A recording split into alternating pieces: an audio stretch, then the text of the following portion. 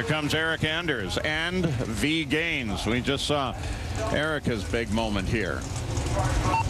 Now let's go to Dave Reed. I'm having a good conversation with John Force right now. And John, everybody wants to know, after 4 straight number ones, tied with Warren Johnson for all time, is there a chance? Can you go out there and take it away from him? Yeah, we thought we had it last night.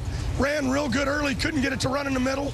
Got some clutch discs that Dean and Ron's playing with. Yeah, we're going after it on this run. We got to push this a little bit later in the day. Hopefully that'll happen. At least we got sunshine. Amen to that. And how about Mike Neff? And are those news guys? What about Mike Neff? He gets too good. Hey, let me tell you something. I heard him say he's on overload tuning and driving. Well, I have to go out there and sign autographs for him. They love Mike Neff. Look at this. Look at that. John, go get in your car and go fast. He thinks he's on overload now. Wait till Ashley has a baby. He'll be babysitting too. Everybody around here does everything. See you, John. Thank you, John. Thank you, Dave. John's voice is leaving him. Maybe that's a good thing.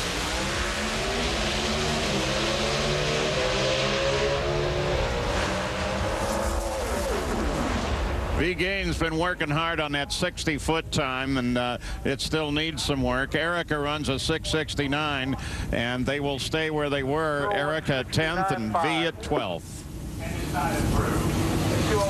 Well, we mentioned Ashley being here this weekend. There she is. Yeah.